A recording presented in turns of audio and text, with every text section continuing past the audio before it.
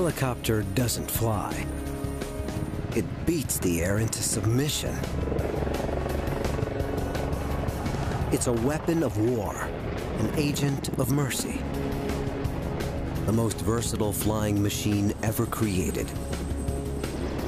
A miracle of engineering that can take us virtually anywhere and bring us back alive. But sometimes the air strikes back, hard and fast and deadly. Now there's a new breed of helicopter built for the 21st century. Some call them supercopters, and this is one of the best. The Augusta-Westland EH-101. How does this mechanical marvel defy gravity and rule the sky?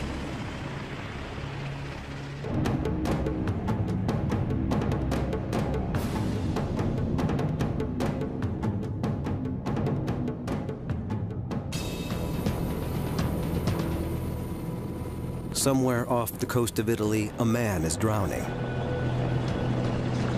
One of the most advanced helicopters ever built is racing to his rescue. The Augusta-Westland EH-101.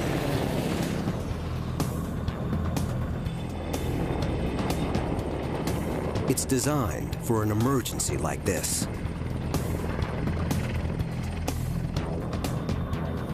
Its rotor blades are revolutionary. They're driven by 3 of the most sophisticated engines ever made. And it's huge, almost 75 feet from nose to tail, and tipping the scales at 15 tons. A giant that can range 900 miles out into the open sea at a top speed of almost 200 miles an hour.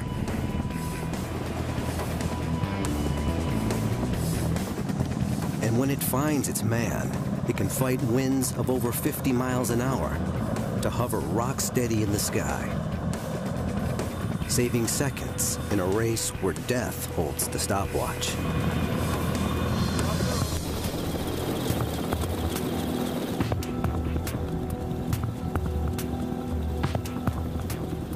To the Italian Navy's Flying Shark Squadron, it's a deadly serious training mission.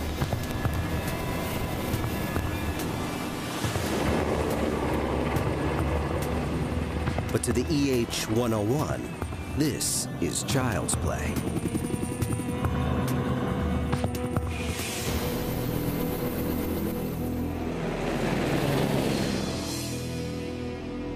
It's one of the new generation supercopters that are taking our 21st century skies by storm.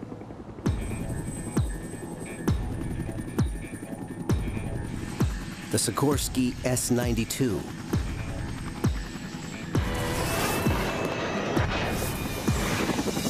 NH Industries NH-90, and the Augusta-Westland EH-101.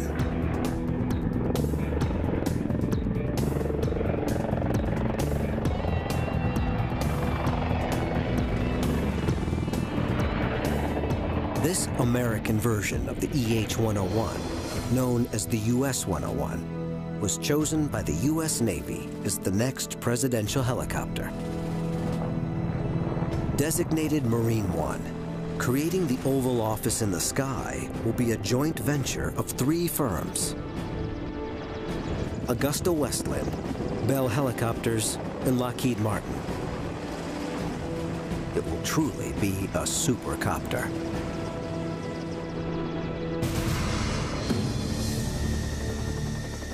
But no matter how advanced, the flight of any helicopter is governed by 3 major components. Call it the rule of 3. The main rotor, the engines, and the tail rotor. 3 components that have to work together for a helicopter to fly.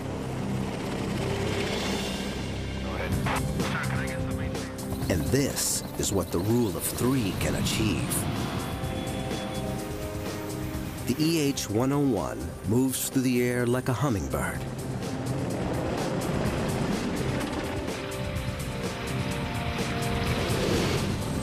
A 15-ton hummingbird.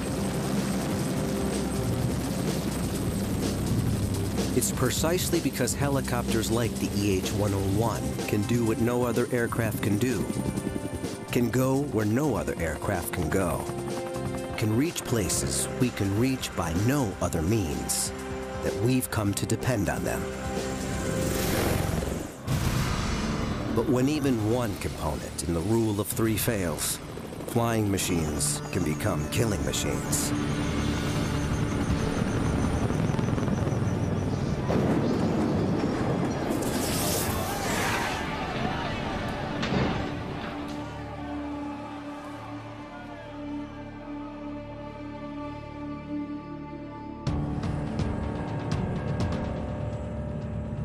In normal conditions, flying a helicopter is only slightly more dangerous than flying a regular fixed-wing aircraft of the same size.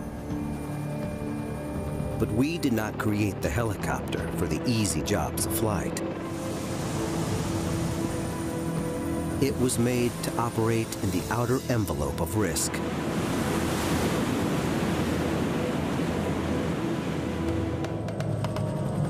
And sometimes, we push the helicopter too far.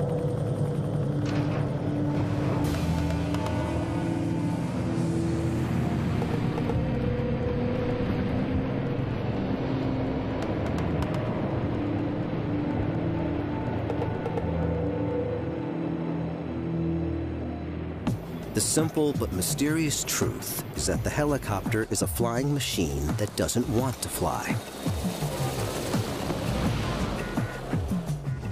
That it flies at all is close to a mechanical miracle.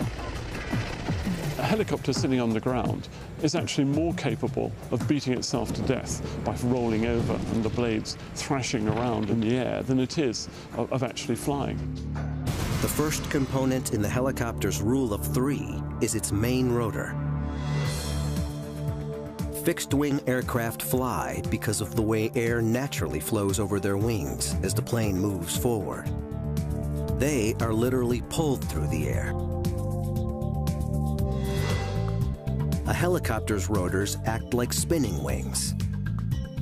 As air moves through them, the rotors lift it up, tugging the bird into the sky. And the main rotor doesn't just lift the helicopter, it also propels it forward by driving air backward.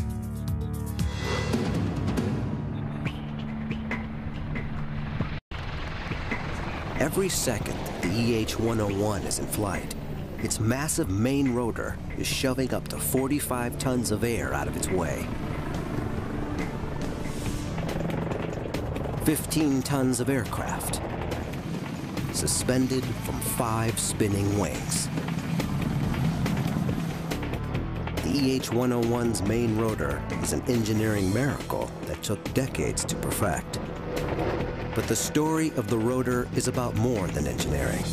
It's an invention that has changed history. The rotor would come of age in a time of war. And our skies would never be the same.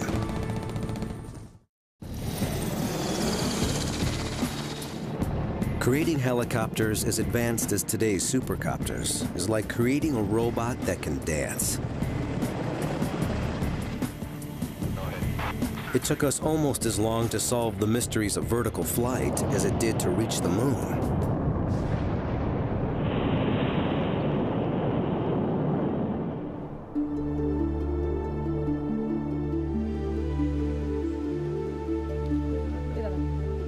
In 15th century Renaissance Italy, Leonardo da Vinci imagined a flying machine that would twist its way up into the heavens, like a screw turning through wood. But the scientific trail to today's supercopters wouldn't involve a screw, but a whirling rotor blade. It's the first and most important component of the rule of three that governs all helicopter flight. Early rotor blades were made of wood, spinning airfoils that achieved lift, but not much more. But over decades of development, rotors became more versatile and more robust, finally propelling the helicopter from the sidelines of flight to the center stage of conflict. A conflict that would last 20 years and involve 3 million American soldiers. The Vietnam War. But it wasn't until the Vietnam War that the helicopter came of age. That's when there were hundreds, if not thousands, of helicopters deployed in one battle zone. Dominating the skies of the Vietnam War was Bell Helicopter's UH-1 Huey. It was the world's first supercopter, the first U.S. military helicopter powered by a jet turbine engine, with perhaps the strongest rotor blades in existence. The first time I ever sat in a Huey helicopter and pulled the stick, it was like it fell up. It just had this sudden power up. It was an amazing thing.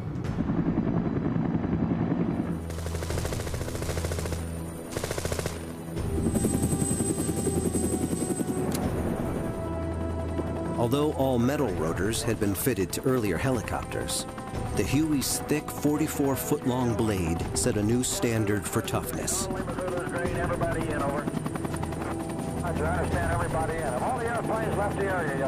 They could take small arms fire from any conceivable direction and usually survive quite well. Bob Mason is a legendary Vietnam War pilot whose book Chicken Hawk tells his and the Huey's incredible story of war and survival.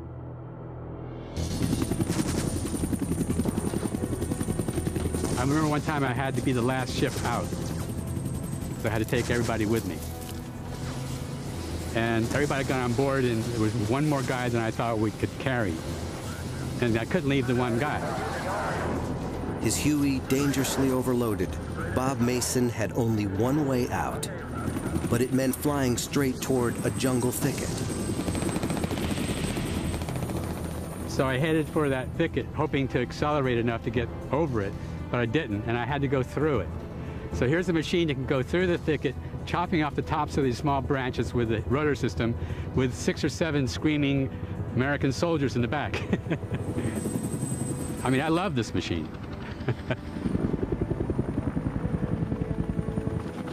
If the Huey was the supercopter of the 20th century, the EH-101 is chasing that title into the 21st. And just like the Vietnam-era Huey, this supercopter's main rotor blade is a primary reason for its success. But while the Huey's rotors were all metal, the core of the EH-101's blades is paper. Using state-of-the-art technology and composite materials like carbon and glass fiber, these rotors are much lighter and more durable than all metal blades. A core of honeycomb paper is combined with pieces of foam, carved to precise dimensions. They're wrapped with layer after layer of composite fiber material, then baked in a pressurized chamber to become as hard as steel. Finished with titanium edges, they're as battle-ready as a blade can be. When a bullet hits an all-metal rotor, it sends fractures through the entire width of the blade. But when a composite blade takes a hit, the interwoven fibers around the bullet hole are undamaged. And this is what really sets this rotor blade apart, a wing tip. This feature has virtually solved 2 of the main problems helicopters suffer. Rotor noise, which can warn an enemy of a helicopter's approach, and brownout, dust storms that can blind a pilot during desert takeoffs and landings. Jobs don't come much tougher for a helicopter than pulling hostages out of hostile territory. especially when that territory is a desert. And no hostage rescue mission is more infamous than the ill-fated Desert One in 1980 to rescue U.S. citizens being held in Iran. It became helicopter hell in the desert, ending in the deaths of 8 American servicemen. But if that mission had to be carried out today, with one of the new breed of supercopters, it might have ended differently.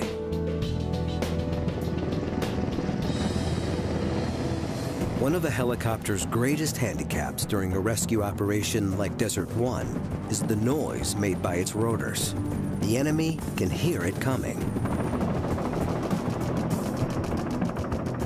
Most rotor noise is caused by the tips of the helicopter's blades, moving through the air at supersonic speed. The telltale beating sound is actually a series of mini-sonic booms created by the rotor tips. And that's where these wing-tipped rotor blades have a killer advantage.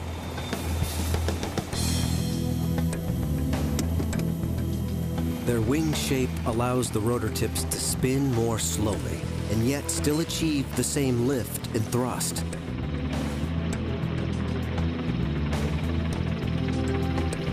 Because the rotor tips don't create the sonic boom effect, the pilots who've flown the EH-101 in battle say it's one of the quietest helicopters flying. One of the biggest problems we face is detection. The ability of this aircraft is to arrive relatively silently on the target until literally seconds before we're there. Mike Stangroom is a pilot with the British Royal Air Force's 28th Squadron. He captains their newest asset, the EH-101. But we can go alone and unafraid into hostile territory in confidence.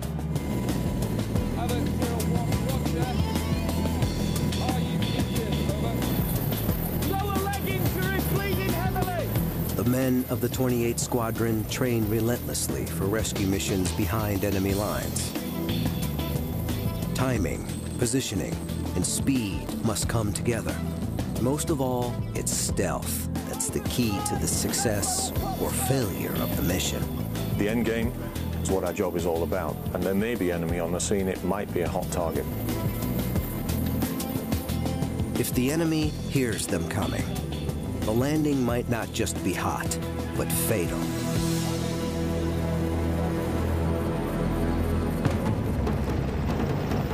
The EH-101's wing-tipped rotors allow it to carry a rescue force through hostile skies virtually undetected.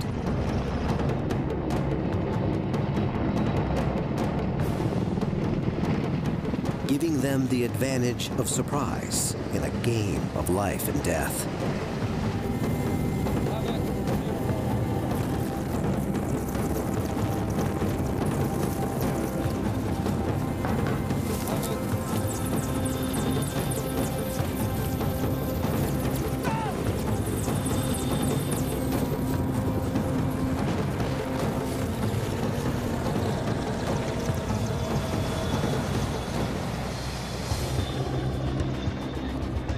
The rescue force finds its target. Hello, Rapier 1, this is Havoc 01, radio check, over.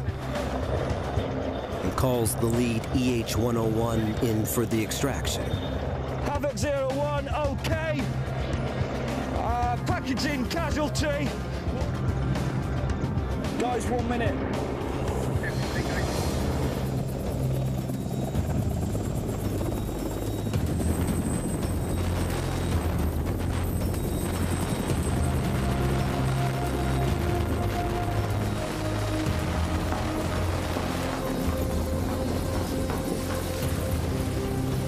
But if this rescue was for real, and if it was happening in a desert environment, like that faced by the Desert One mission in Iran, the helicopter and the men it's carrying would be facing a danger as great as enemy fire. Sandstorms created by the rotor blades, called brownouts, which can blind pilots on takeoff and landing, are a major cause of helicopter crashes. But the EH-101's wing-tipped rotors deal with the desert sands in a way even their developers didn't expect. Unlike other rotor blades, the wingtips focus the main force of their downwash at the outside edge of what's called the rotor disc, carving a window of clear air through the brownout, which allows the pilot to see the ground on the way down. It's called the donut effect. The pilot flies in that hole. He has excellent visibility for 90% of the approach. And in the critical stages, he can see his landing point very easily. And what works for sand works equally for snow. The wingtip rotors defeat whiteout just as effectively as brownout.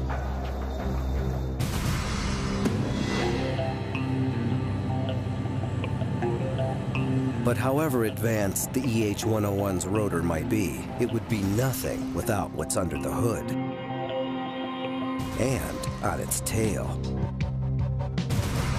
Without a powerful engine and a tail rotor to control its movement, no helicopter can survive. The rule of three pits physics against the forces of nature. And when the parts all work together, a helicopter can do things even Leonardo couldn't predict.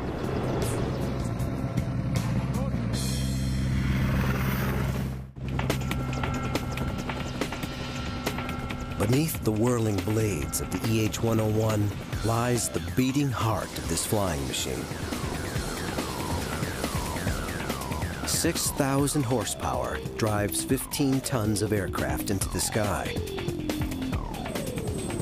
The second component of the rule of three, the gas turbine jet engine.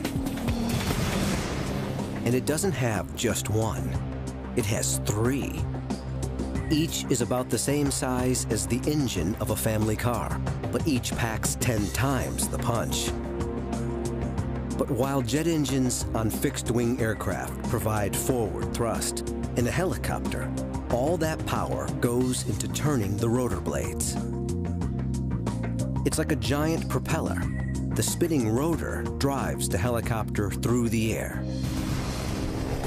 The engine's job is to keep the rotor spinning at exactly the same speed, no matter how strong the wind or what the aircraft is trying to do. It's like asking a car engine to maintain the exact speed no matter how steep the hill. The engines must not stall. They must not slow down. They have to keep the rotor spinning, no matter how aggressively the helicopter is being thrown through the sky. And the 21st century engines that power the new generation supercopters can do just that. They enable the kind of power flying that would not have been possible with older generation engines.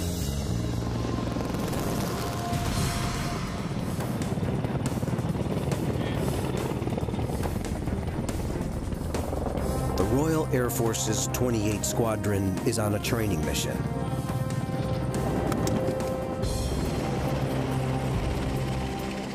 Their task? To stalk and intercept a speeding car. These men are playing the role of escaping terrorists.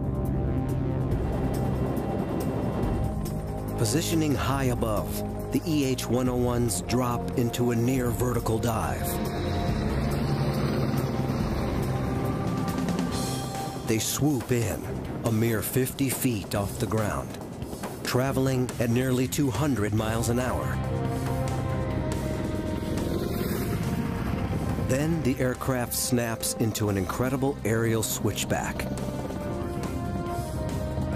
Its engines absorb the shock of this maneuver without missing a beat. The copter hits the ground in a maelstrom of dust.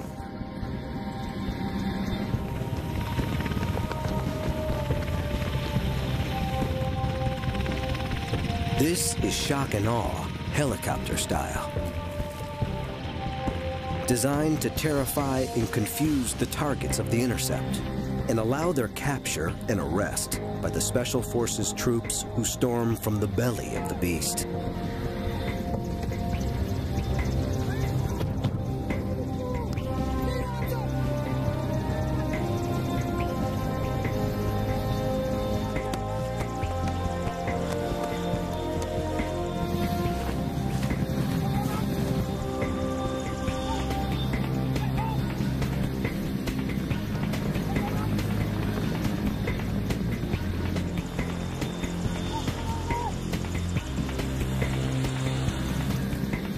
Within seconds, it's all over.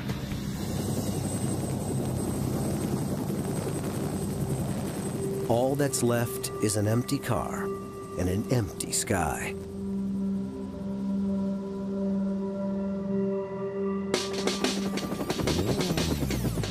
The secret to this maneuver is the sheer power and computer-managed precision of the EH-101's engines. To deconstruct how they work, watch this again. First, the initial dive. The copter drops almost straight down. Its rotor blades are spinning at a steady 214 RPM, but they're not actually pushing much air. For the engines, this is the easy part. 50 feet from the ground, the copters level out for their attack run. The rotors are biting hard into the air, forcing air backwards to propel the EH-101 at its top speed of nearly 200 miles an hour. The engines have to take the strain and keep the rotors spinning at exactly the same rate of 214 RPM. Despite their extra workload. Every movement of the rotor blades is communicated directly to the engines by the helicopter's onboard computers. But the moment's approaching that will set these engines apart from all that have gone before. This extraordinary aerial switchback from top speed to a dead stop and back again. The trick for me is to get the aircraft turned around through 180 degrees and to lose what could be up to 180 miles an hour to zero in a very short distance. As you'll appreciate, that's a very aggressive maneuver. The main rotors are fighting the air. First to stop the aircraft, then turn it around, then to bring it down fast. It's an enormous shock to the rotor blades, and it's transferred directly to the engines. If the engines stall, as older generation engines might, the 15-ton aircraft would fall from the sky. But the EH-101's engines absorb the shock of the switchback and keep the rotors spinning at a constant rate, pulling it through its violent 180-degree turn.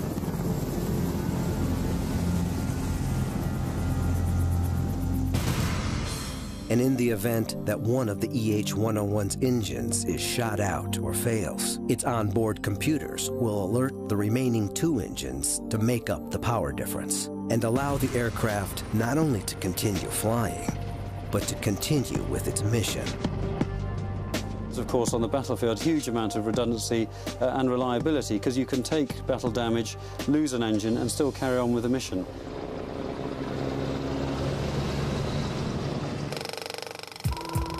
Most of the weight early helicopters were actually lifting was the weight of their heavy and underpowered piston engines. The development of the lighter but immensely more powerful gas turbine jet engine in the 1950s allowed helicopters to lift much greater loads. What had been an aerial gymnast was now also a beast of burden, transporting up to 40 tons through the air.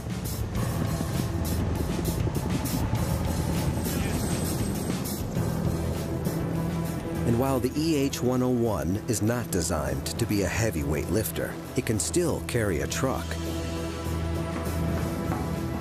or pack 50 evacuees into its cargo area.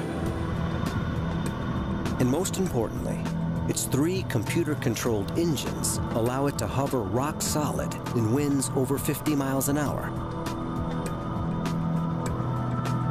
It's a critical advantage when an entire squad of troops needs to be delivered quickly to a battlefield.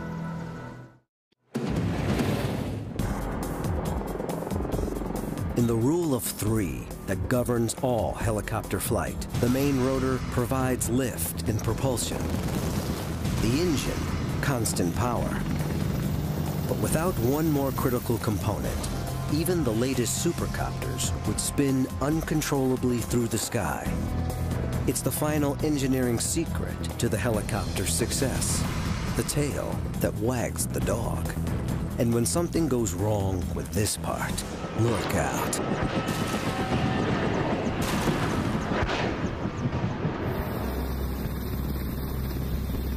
Heavy weather, high-octane jet fuel, and a 15-ton helicopter hovering above the deck of a warship at sea.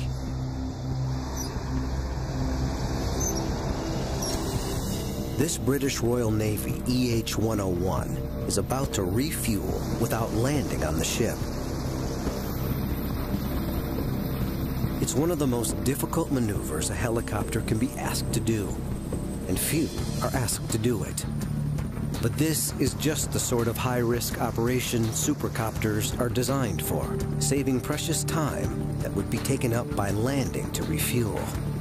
Its key role is force protection, to remain airborne 24 hours a day, 7 days a week, 365 days a year, searching out the surface threat from ships and the subsurface threat from submarines. During this refueling, the EH-101 maintains a precisely controlled hover.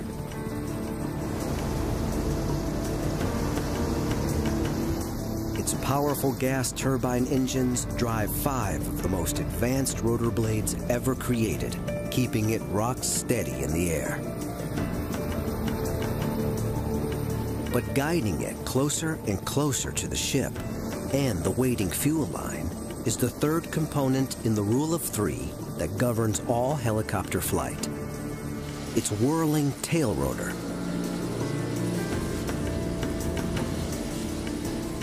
"5,000 tons of ship, 15 tons of helicopter are now connected by a hose full of volatile aviation fuel. There's no margin of error.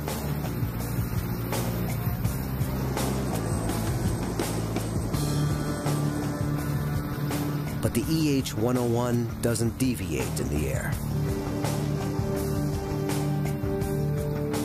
Thanks to the precision guidance of its tail rotor. The tail rotor is absolutely fundamental to the flight of helicopters. If you like, it's the tail which wags the dog.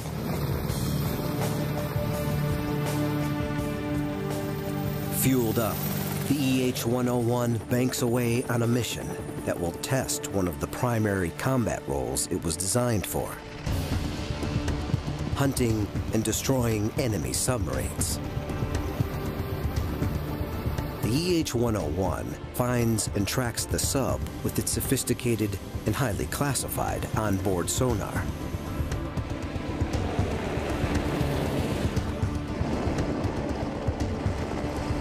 It closes in on its target and pulls into a dead hover. Then, it lowers the submarine's worst nightmare: a sophisticated dipping sonar array. Beneath the surface, this underwater listening device opens up like a high-tech umbrella, trapping the enemy submarine in a sonar net.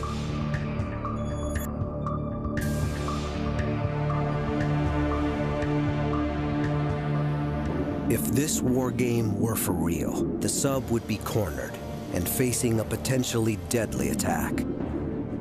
Targeted by one of the EH-101's 4 Stingray homing torpedoes. It can also carry sophisticated depth charges, as well as sea-skimming anti-ship missiles to take out enemy ships. But to win this game of war, the EH-101 has relied on its tail rotor to steer it through the sky. It's the tail rotor's job to counter and control the powerful rotational force generated by the EH-101's main rotor blades. The main rotor wants to spin the body of the helicopter one way. The tail rotor forces air in the opposite direction. And by controlling the amount of air forced out by the tail rotor, the pilot uses it as a rudder to steer the helicopter through the sky. Of all the hurdles early helicopter designers had to overcome, stopping the aircraft from spinning around its main rotor was perhaps the most difficult. Double rotors spinning in opposite directions was the first solution. Then came the twin rotor system, with the spin of each set of rotor blades canceling out the other. This did provide an answer, and also gave helicopters like the Boeing Chinook greater lift capabilities than most single-rotored craft.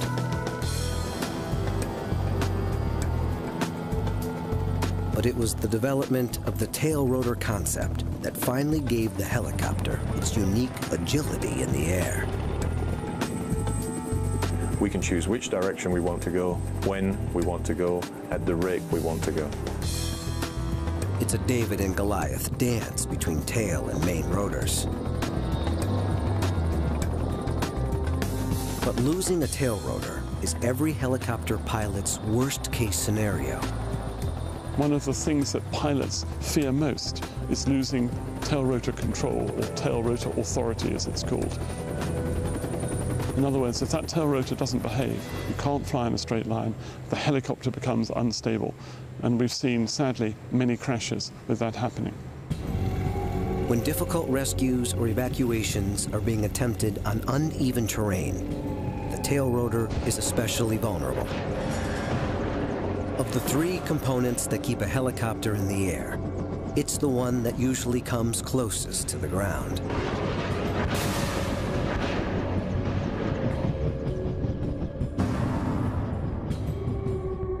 That's why the EH-101's tail rotor is positioned high on its tail,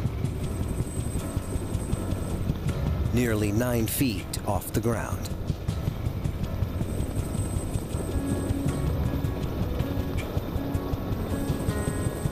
As every experienced pilot knows, lose tail rotor control, even momentarily, and you can easily lose your aircraft, and probably your life.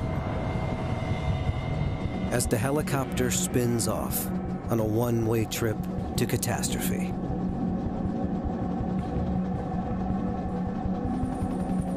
Then, the components that kept it airborne shatter it against the ground, literally beating itself and its passengers to death. But many helicopter crashes occur when we ask too much of this unique flying machine. The jobs they get assigned are so very dangerous. We're asking them to do things that other aircraft can't do. Whether it's going up to the top of Everest and plucking off an injured climber at 21,000 feet, or going into the eye of a hurricane and bringing back people from the perfect storm. Helicopters can save lives, and you can get them to hospital faster than any other means. We put helicopters into extreme situations for the simple reason that nothing else can do the job. Helicopters can punch a hole in a hurricane and rescue men and women who would otherwise be condemned. Helicopters can take the fight against a forest fire to the very heart of the inferno, an aerial assault by water where no man or machine dare go. And as an air ambulance, a rapid response agent of mercy, when minutes, even seconds, can mean the difference between life and death. The helicopter is the undisputed champion of the injured and the sick.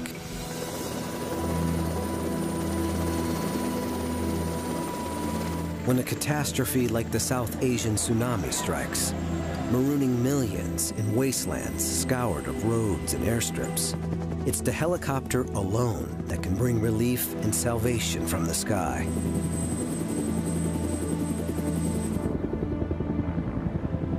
This was one of the greatest airlifts in history. Thousands of tons of humanitarian aid brought into some of the most inaccessible places on Earth, saving the lives of thousands of men, women, and children.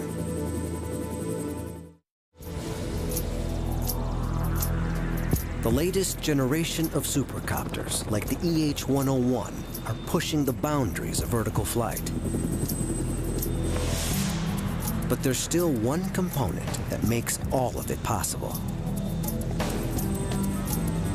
the human in the driver's seat. Mastering a helicopter's movement through the air takes both hands, both feet, and supreme confidence.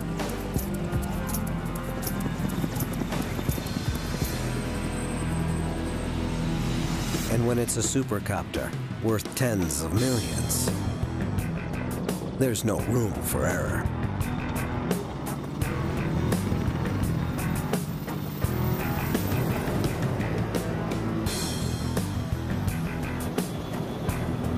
Few things are more difficult than controlling a helicopter in the sky. Go ahead. Sir, can I get something?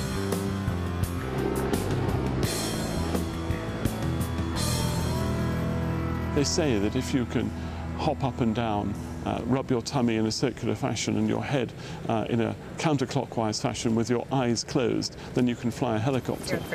It's the helicopter pilot who transforms mere machine into an agent of salvation, or an instrument of vengeance. The rule of three: main rotor, gas turbine engine, and tail rotor allows the helicopter to fly.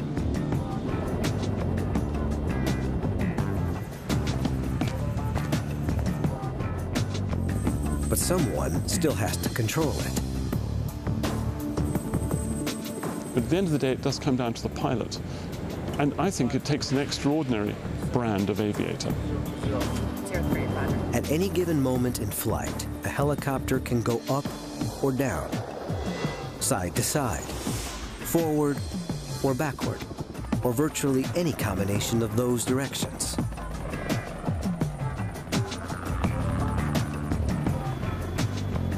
It takes exceptional coordination and concentration just to keep a helicopter in the air.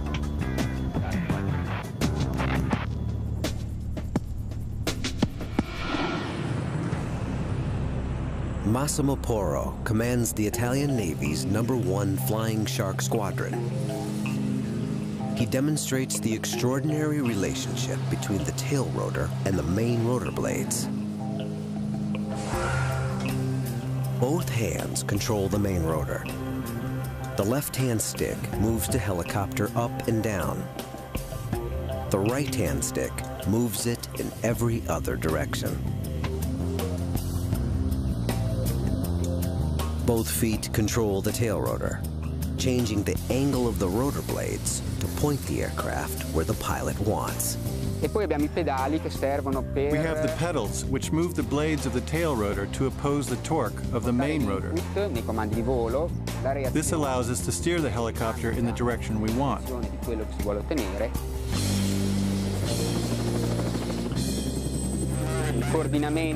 But it has to be done in a very coordinated way, because compared to a fixed-wing aircraft, the helicopter is inherently unstable. But when we master the helicopter's rule of three, there are few sights more breathtaking. It was like strapping on a costume in the morning that would allow me to do superhuman things. You weren't flying anymore, you were the machine.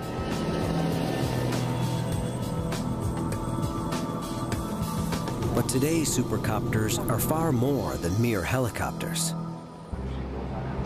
Behind the cockpit of this Royal Navy EH-101 is a sophisticated command and control center.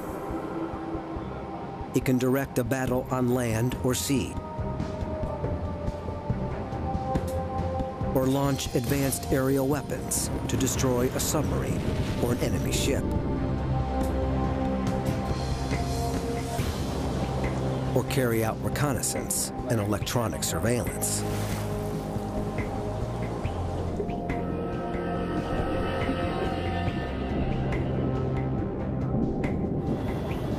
And today's supercopters are so technologically advanced, they can actually fly themselves. The EH-101's powerful onboard computers drive one of the most sophisticated autopilot systems ever put in an aircraft. The autopilot can even put this 15-ton aircraft into a hover at 40 feet and keep alongside a moving ship at sea without the pilot ever needing to touch the controls. In combat, the autopilot can do much of the actual flying, while the pilot focuses on the mission objectives.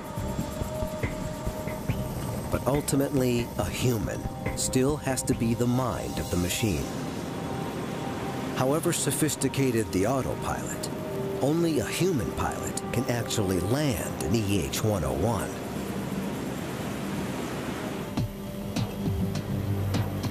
Which is why they have their own virtual world to train in.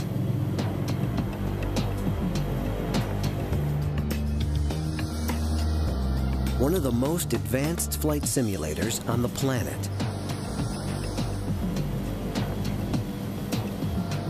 Inside this 24-foot steel sphere is an exact EH-101 cockpit, complete with high-fidelity graphics. The helicopter's movements in flight are precisely mimicked by computer-controlled hydraulics. The fear element is there, trust me, close to the ship, and you're flying that last half-mile approach to a flight deck at night in filthy weather, and the ship is pitching and rolling, and you're on minimum tactical lighting. I've certainly been seriously scared in helicopter simulators because they are so real, and walked out of the cockpit white and shaking, I suspect, if the truth be known. It cost around $5 million to equip a single pilot with the skills required to fly out of this high-fidelity computer game into the real world. But when the aircraft you're flying is worth $100 million, you can't afford to let it down.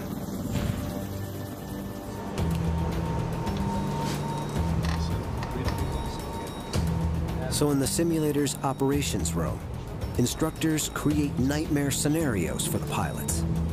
Emergencies far too dangerous to be simulated in a real EH-101. We can simulate major systems failures and crash landing. I think probably the most challenging situations are coping with major system failure, but continuing to fight the aircraft and get back to the ship 200 miles away, maybe on two engines with navigation systems that have failed. The training never stops. Even the most experienced pilots have to keep their hours up in the simulator to maintain their mastery of the EH-101.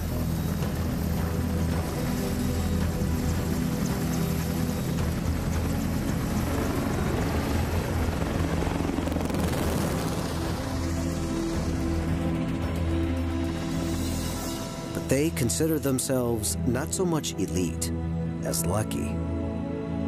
The father of the helicopter, Leonardo da Vinci, would love to fly this helicopter. You could just see him saying, well, I told you so. 500 years ago, I told you we could do this. And here it is, the ultimate helicopter.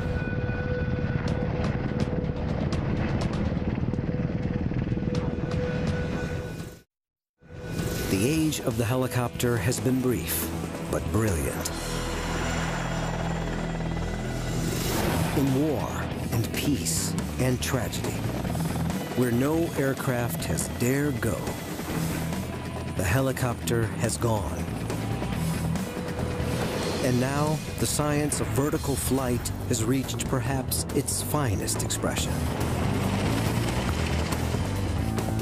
Now is the time of the supercopters.